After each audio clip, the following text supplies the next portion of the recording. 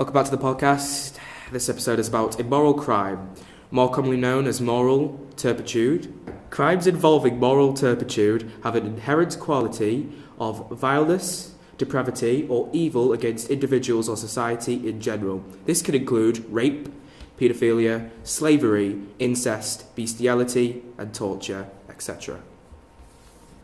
Anyone can be a victim of immoral crime. Serious immoral crimes are usually committed against vulnerable groups of society or women and children. For example, rape, prostitution and slavery. The vast majority of immoral crimes are committed by men due to the disproportionate power men have in society. For example, with slavery, it's usually people from rich backgrounds who are the likely perpetrators.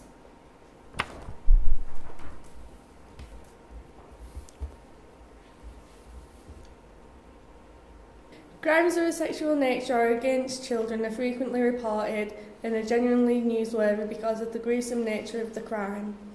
The reasons immoral crimes go unreported is because victims are usually afraid of consequences. For a real-life example, we have Joseph Fritzl.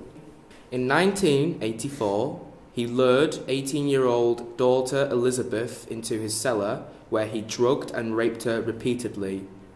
He kept his daughter in a soundproof basement for 24 years. Joseph fathered 7 children with Elizabeth. 3 children, 5 to 19, were kept in a windowless cellar. They were released in 2008. March 2009, Joseph was jailed for life after pleading guilty to murder by negligence over the death of the baby he cremated. Other charges include enslavement, incest, rape, coercion, and false imprisonment. Thank you for joining us on this episode. We'll see you tomorrow.